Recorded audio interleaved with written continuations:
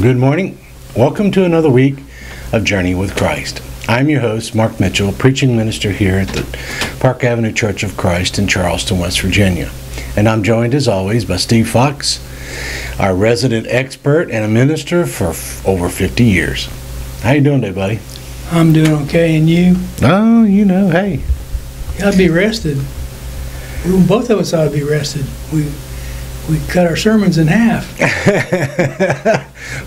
The output is half what it would normally be in a 2-week span. And if you notice, yesterday you got 5 responses. 5 people got up and walked out. Well, I'm doing okay. I'm trying really, really hard to get myself in the right mood because our brothers and sisters in Eastern Kentucky have just had 2 weeks of chaos, and you might as well call it hell, because that's what it is. My daughter's been down there twice with a couple truckloads. A couple of her friends took truckloads down there, and I've been pleasantly surprised that the churches, local churches, got together here and did all kinds of stuff. Took clothes and cleaning supplies. I told Susie when we were talking about this last night, I said, can you imagine getting up in the morning? You don't have a roof over your head. You don't have any kind of a house. You don't have anything to eat. You got the clothes that you got on your back that you wore for the past 2 days. And you're trying to, in some way, encourage these people that have ended up with nothing. I don't ever want to know what that feels like. And Stormy said, when she got back the other day, she said, pictures don't do it justice. You can't describe it to anybody. It's just, and I'm not real sure every once in a while what I believe about eschatology, but I watch something like that, or I watch those 9 kids get killed in Texas, and I say, Maranatha, come Lord Jesus. Lord, come quickly. Come quickly. I know as part of our human nature, we like to assert blame on somebody for whatever is befall upon someone, whether it be floods, hurricanes, tornadoes, diseases that ravage bodies. We like to lay it at somebody's feet because it actually helps us cope. Yeah. And it's never ending. I think one of the hardest things as a believer in Jesus and God, first of all, is to come to realize that we actually live in a form of chaos. Mm-hmm. And now, you could have many debates with many different people as to who created the chaos. My understanding of the Bible is that humans participated in creating the circumstances by which we live in, along with Satan, who now, because Adam and Eve decided they wanted to adhere to Satan, Satan got to make some choices. But it's still yet hard sometimes, as you and I talked about before we started recording. We just want to know, well, God, why won't you step in and stop some of this stuff? If we can stuff? see that, can't you see it? Yeah. I heard a preacher in Ohio one time was talking about this guy that got up to the gates of heaven, and Peter said, you're allowed to tell one story, one prominent story in your life. Mm-hmm. And if we agree with it, we'll let you in. And the guy said, oh, that's easy. He said, that's an easy one. He said, I'm going to tell a story about the time I was in the Johnstown flood. And the angel looked at him and said, now you got to remember, Noah's going to be in the audience. Yeah, yeah. So don't act like it's so cool that. Yeah. Well, imagine first century Christians who could tell the story of we get aggravated because we get mistreated They were burned at crosses, eaten by lions, stoned to death. Any varying form of cruelty you could name has been dished out on humanity long before you and I ever stepped on this earth. And I find this very, very hard to believe. I'm just speaking for me, not for anybody else. But I find it hard to believe that when somebody says, well, this is for your good. This is going to make you better on the other side. Well, can't God make me better on the other side without doing whatever he's doing? I mean, you lose people, you lose your job, you lose all your finances, you have somebody in your household that's sick. All those things keep eating away at you, and after a while, it really deals with your faith. I know. And you know, the sad part, I interpret that particular scripture because I think it says, I will make it be for your good. Not that I'm using this to make you better, but what Satan intends to harm you, I'm going to use to make you better. Now, that's my... There's a verse in the Pentateuch where Joseph says in Genesis to his brothers, you intended it for evil, God intended it for good. That's right. I get down on my knees every once in a while and read that verse over and over and over again. Because I've seen it happen to me, and I've seen it happen to other people at a much, much greater... Yeah. And the faith of Joseph, I mean, you talk about treated unjustly. Oh, man. Sold by your own family into slavery. And the worst thing about him, he was always losing his coat. Yeah. Every time he turned around, he had to get a new coat. But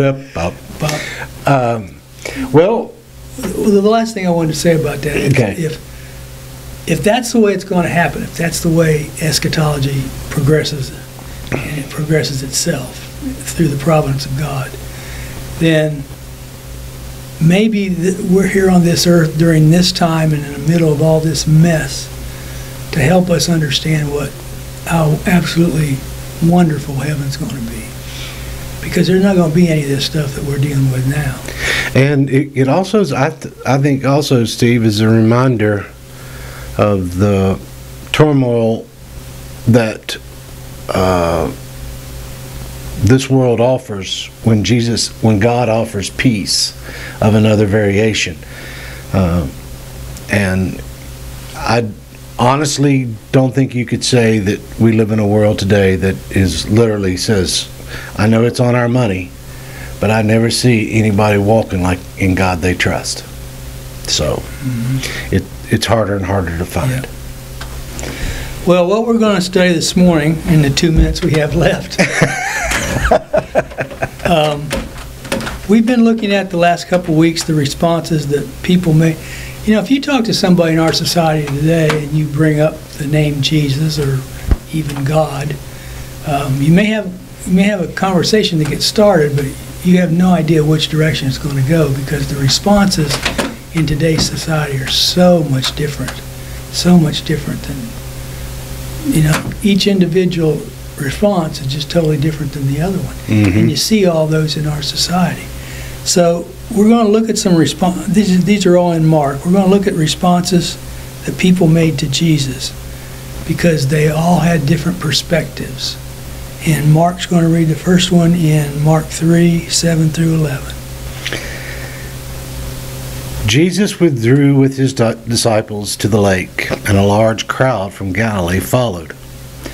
When they heard about all he was doing, many people came to him from Judea, Jerusalem, Idumea, and the regions across the Jordan and around Tyre and Sidon.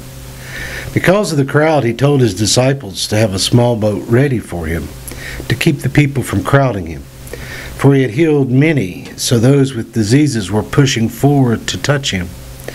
Whenever the impure spirits saw him, they fell down before him and cried out, "You are the Son of God." Read 12 too, please. But he gave them strict orders not to tell others about him. Okay.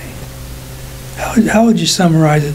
We're asking you to, as we read these paragraphs, to look at each paragraph by itself, and what does Mark tell us about how the people responded to Jesus? We get a little taste of that in the first part of Mark when he talked about the rocky soil, the good soil, the thorns, the pathway. There are all kinds of different responses that people can make, and certainly these people were making. Did you see any responses in there? Well, they were pushing toward him in such large presence that all of them were pushing, to the point where they were pushing him off the land into the water, and that's why he had the boat, because he saw what was happening and knew what was probably going to happen. Well, haven't you ever preached a sermon when the people tried to get you in a boat so they get you away from? I've had him try to get me to put me someplace, but it never was a boat. It wasn't. No, and it never was because they wanted to get near me to touch me. Yeah, that's true. So I could have told you that. They might have wanted to touch me, and not the same way they were being. Lest they should crush him. Why are they trying to crush him? Because he has something they want. He has healing. He has something they've never seen. Yeah. Well, Mark actually, for he healed many, so those with diseases were pushing forward to touch him. They, like people in Kentucky today, had a problem, and they knew this man could fix it. They'd already seen he could fix it. They were very aware that he could fix it, so they were doing everything they could to get close to him so he could fix their problem. And he did a good job of fixing it too.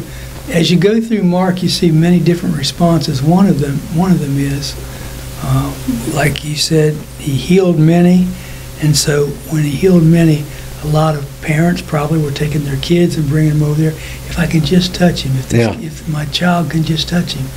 Now, there are two things that Mark is telling us so far in this gospel.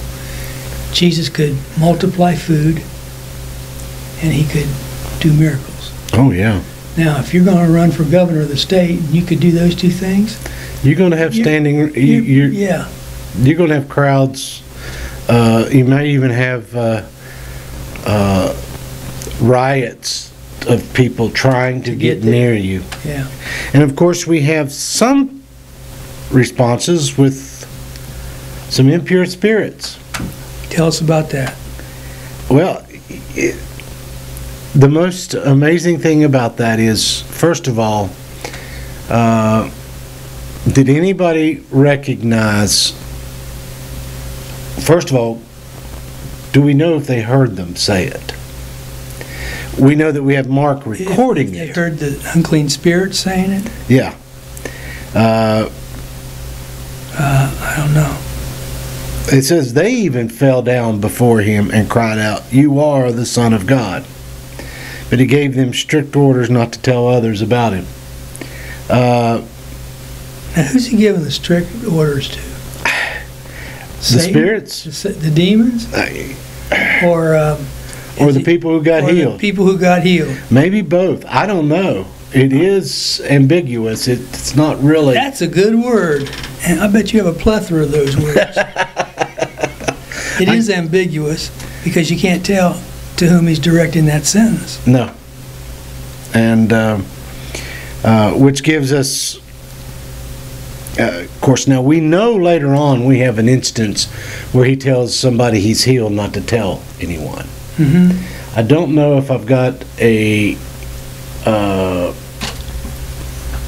moment where an impure spirit, he tells him. I know that Legion wants to go with him, but he says, tell what God has done for you. Yeah. And of course, it's so amazing that when somebody comes back after the death of Jesus, they're all ready to commit to Jesus because of that man who was lost those Legion, who lost all those impure spirits in him. And he strictly ordered them not to make him known. What I've heard people say to kind of figure this verse out, to clarify this verse, is it wasn't his time. You remember when he made wine and his first miracle, and he told his mother, it's not the time yet. Well, he actually makes that statement several times, throughout the Gospels. So I guess he was the one, he and his Father and the Spirit were going to decide when the time was, but this wasn't it. No. And it was always clarifying to whoever he was around that what they may be asking for was legitimate, but it's not time, It's not the time to do this or to go much further with it. So, okay, let's look at the second group, unless you got anything intelligent to say. I'm still waiting for the first time I say.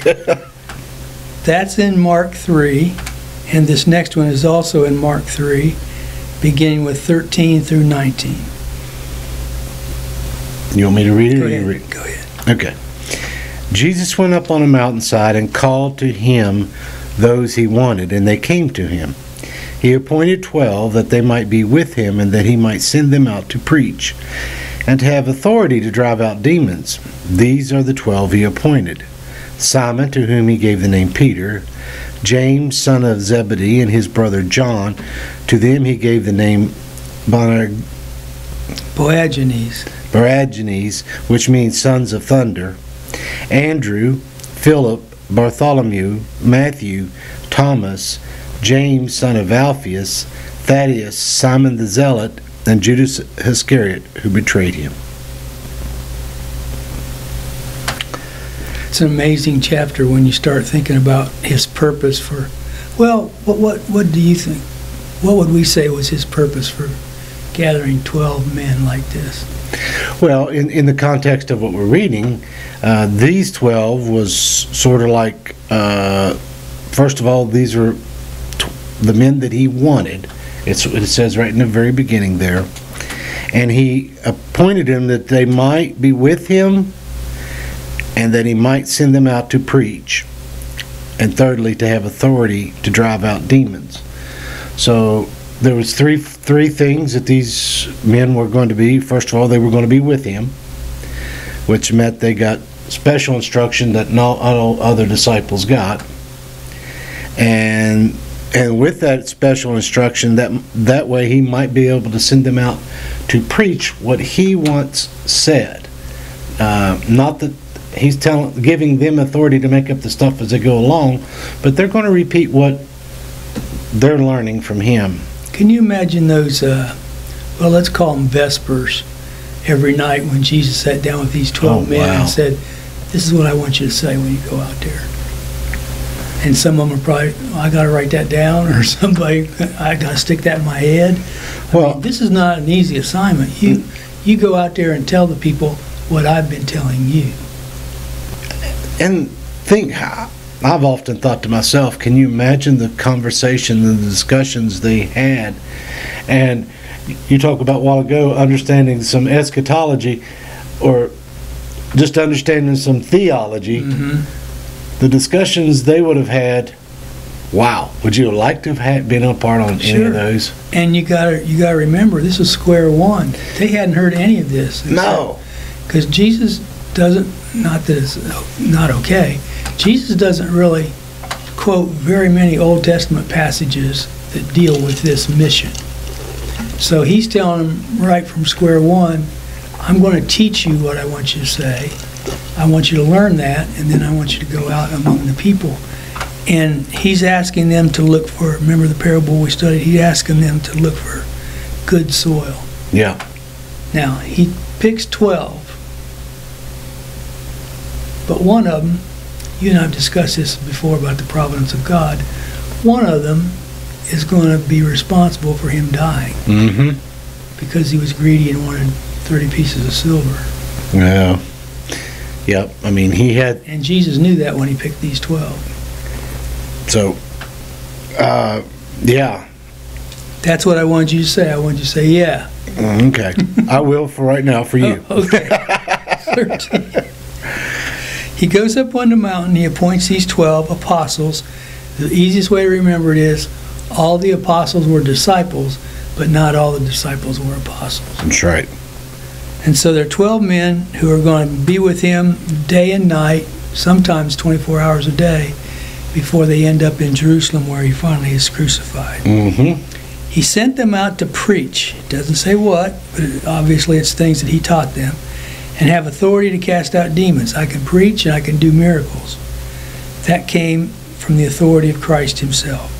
Simon, whom he surnamed Peter. Now some of these in this list, some of them have two names, or the son of somebody. Mm-hmm. And so after Mark gets done giving us this list, and then the last verse is, and Judas Iscariot, who betrayed him. It's a really nice list until you get to that. Yeah. One bad apple. Yeah. And of course, now we all know that every one of them is a human, first of all. Yeah. Peter, for all his nature of just, he just Peter's the guy that if you want to send somebody in wailing, just swinging for the fences, Peter's your guy, and then of course John's a little more laid back. I heard a guy say one time, that guy would fight at the drop of a hat. And it was usually him that was dropping the hat. That's right. And of course we know, like Andrew, he was always in the background. Philip, sort of that Matthew, he's a tax collector. Well, he's a Levite who lost his way. Then you got Thomas, doubter, James, son of Alphaeus, who we don't hear a whole lot about, or Thaddeus. Simon the Zealot tells us enough about him that we need to know that here we have a political individual, because zealot meant he was ready to he was ready to get rid of the Romans. Right, that was their purpose. That's Simon the Zealot. And then if you go back up here, one verse behind that, Matthew is a tax collector. You think they didn't have some problems? For the other side. You think they had some arguments? I guarantee you Jesus was keeping an eye on them. You think Republicans and Democrats are bad? They both carried knives all the time. Yes, they did. So yeah, you have I'll use your word, a plethora of individuals here with varying degrees of background, experience, and actually intelligence too, who Jesus is about to mold into jars of clay, as Paul would put it. Mm-hmm. And these men are going to be a little bit different at the end of this 3-year period.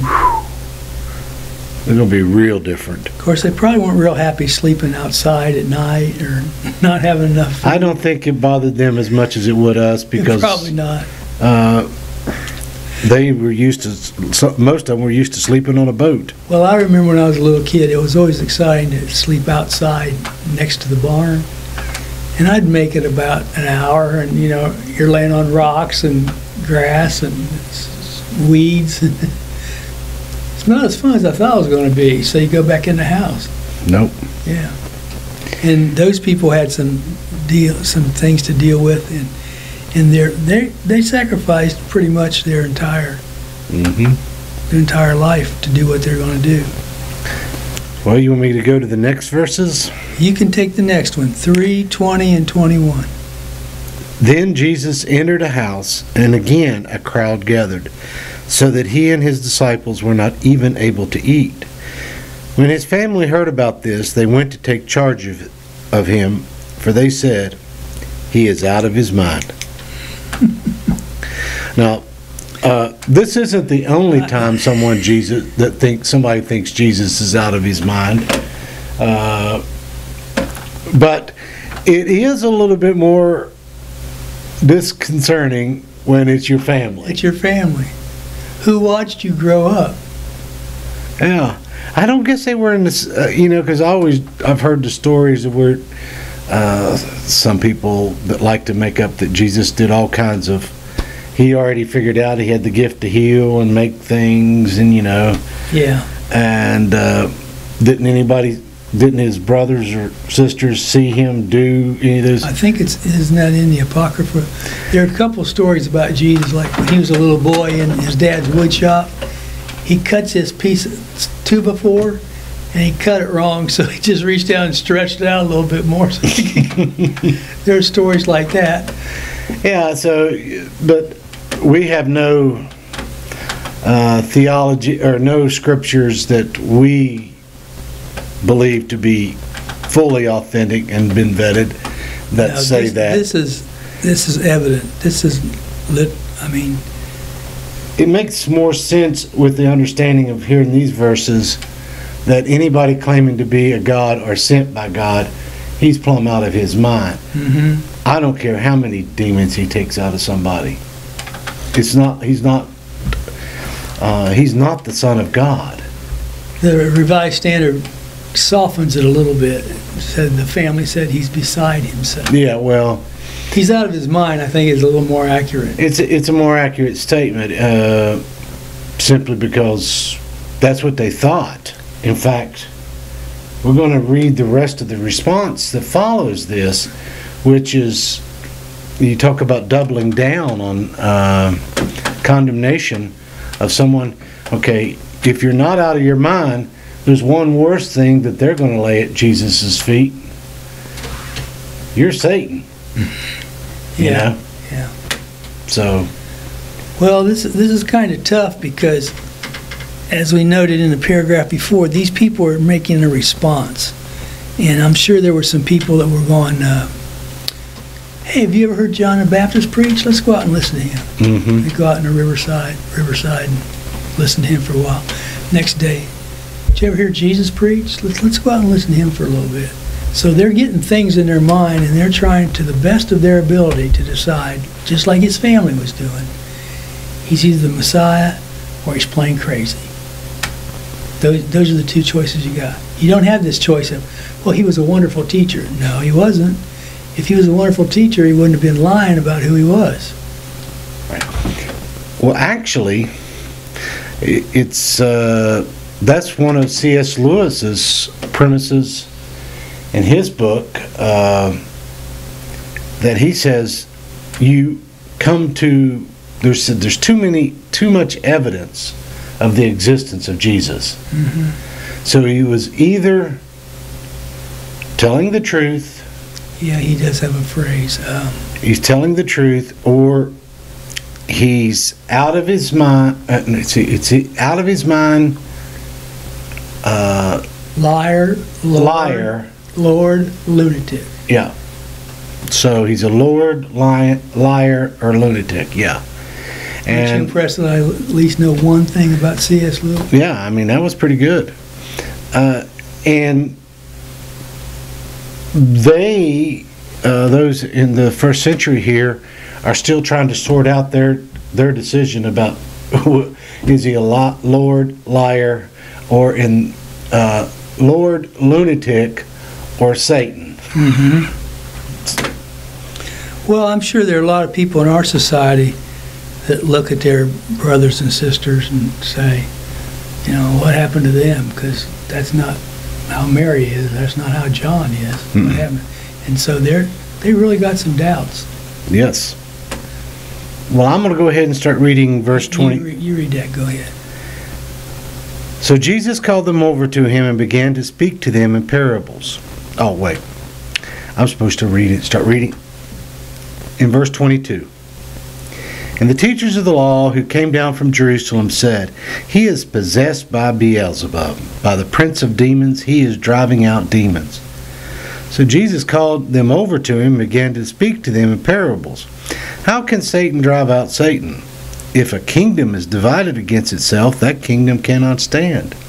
If a house is divided against itself, that house cannot stand. And if Satan opposes himself and is divided, he cannot stand. His end has come. In fact, no one can enter a strong man's house without first tying him up. Then he can plunder the strong man's house. Truly I tell you, people can be forgiven all their sins and every slander they utter. But whoever blasphemes against the Holy Spirit will never be forgiven. They are guilty of an eternal sin. He said this because they were saying he has an impure spirit. Wow. Talk about your verses that you can get in and maybe not come out for a month. Yeah. This is some of them.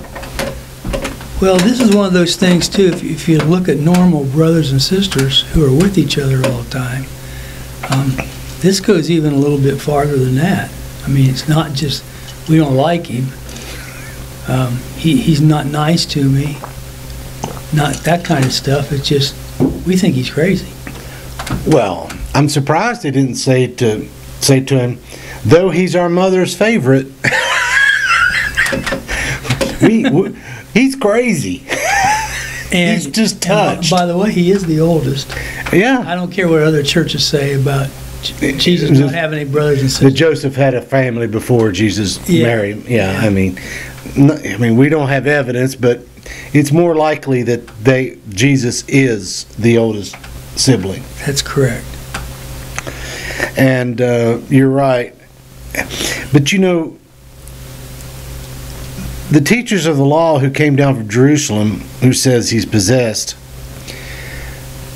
they are definitely not lawyers that we would presume to be that exist today. Though, as soon as I said that, I thought to myself, yeah, lawyers we have today say stupid things too, without evidence. Because normally, by definition of a person who really wants to be a good lawyer, they don't do anything without evidence. Mm-hmm. They have to have the facts. They have to have the information. In fact, we know that anybody who understands anything understands only by facts and truth. That's all you have. And they make the biggest assumption,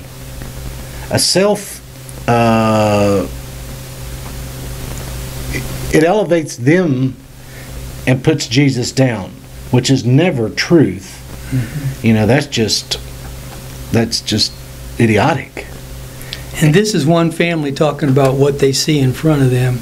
Yep. Whereas sometimes, you know, like you said about lawyers, the little second grader said, "My daddy's a lawyer."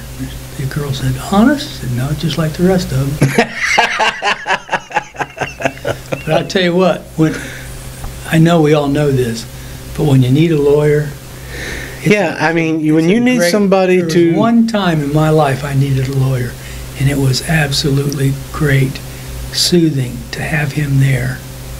And in the first hearing we had, he said to me, "Steve, you know how you talk to everybody and you have to make a comment about every sentence?" And I said, "Yeah." And he said, "Don't do that." So you're making my job harder if you do. Right away, buddy. Yeah. Only one doing the talking in this room, Steve, is me. That's correct. And he did a good job of talking. Well, and of course, Jesus, with their discussion or their reasoning that he must be part of possessed by Beelzebub, is in fact, Jesus says, how is that possible? You're not even logically laying forth any kind of reasonable. And in other words, I'm not the only one who thought they were idiots. Jesus thought they were idiots too. Because he said to them, what you're saying makes no sense. It's not logical. It's not possible. Or how many times do I have to tell you this before you understand it? Yeah. And then he lays the coup de grace on them and says, and oh, by the way, people who make... Is that better than... What was the other word I learned this morning? A plethora? I said plethora. You said... something really important. Ambiguous. In 24, when he says, if a kingdom is divided against itself, that kingdom cannot stand. I guarantee you that was one of the things that he taught them to say, to teach, when they went out into the wilderness to do that. Oh, yeah. But a lot of people say, You know who said that? Abraham Lincoln said that. Well, Abraham Lincoln said it, but he was quoting Jesus of Nazareth when he said That's it. right. Yeah. Absolutely. And a house is divided against itself. There's civil war right there. That house will not be able to stand. And I don't think our country is very far from that verse right now. Well, which... The house is divided against itself. In fact, verse 27 is what inevitably happens with a divided house. Mm-hmm. Someone's got to enter the strong man and tie them up so they can do whatever they got to do. And sometimes they think by accusing people of them, they tie them up, which we have a version of that going on in our society. In verse 28, which we didn't read yet, he says, whoever blasphemes against the Holy Spirit never has forgiveness, but is guilty of an eternal sin. What we're going to do is we're going to jump right over that paragraph, and in about 3 weeks, when you're prepared, you will be explaining that to us. Well, I'm glad we're not going to cover it, because we are at the end of all of our time. Oh, yeah, but we can start there next week. We can start there next week. I really think it is, as I said to you a while ago, we could get lost in this particular section because there are 3 principles in there that are valid, and that when they're built on one another, they make a good understanding, especially when we get to the last sentence where the blaspheming, the eternal sin. And we all need to, for the most part, think, as my dad used to say, think before you speak, Mark, please, because you can say some stupid things. Well, you know, just like Jesus told those lawyers there, you know, you might want to think about this before you start speaking anymore, because you're not doing real well with it. We need, as a people, to make sure that we understand. You don't have to understand it perfectly, but it sure helps to have a reasonable understanding before you start telling somebody. And you and I have talked about this at great length. There is no problem with somebody saying, I don't know what that means. I don't understand it. I don't know what it means. Maybe someday I will, you know. I think God is more impressed with our honesty when we say we don't believe it than try to stumble through a definition or stumble through a parable and show your ignorance. That's probably... I didn't mean to get at you when I said say show your ignorance. I'm sorry. Being as we started this thing with the confusion over the world that we live in and the floods and all that stuff, it's perfectly okay to not understand why and what's going on. That's one of the main reasons why faith was credited to Abraham. He couldn't understand it either, but he kept trusting God, that God knew what he was doing and it would be okay. And look at Afghanistan, where all those people don't have anywhere to go. A lot of kids are starving. And you got Iran and Iraq and all this stuff put together. And I know we can't help everybody. I know you can't take care of that individually one by one. But we can do what we can. That's right. Do what we can. And with Jesus teaching and preaching those things, he was preaching and teaching about the kingdom of God. And those of us who have, I was going to say fallen into this trap, fallen in love with this book, that's what Jesus was trying to teach. That's right. Well, on that note, we are going to end this week, and we look forward to seeing you again next week, when we will continue with our discussion here, and Steve will come up with some really intelligent things to tell us about some of this stuff. I thought I was going to do that, but I wasn't sure. I'm glad I listened to you there. On behalf of Steve and I, God bless, and do not forget to pray for those in Kentucky right now. Have a great day.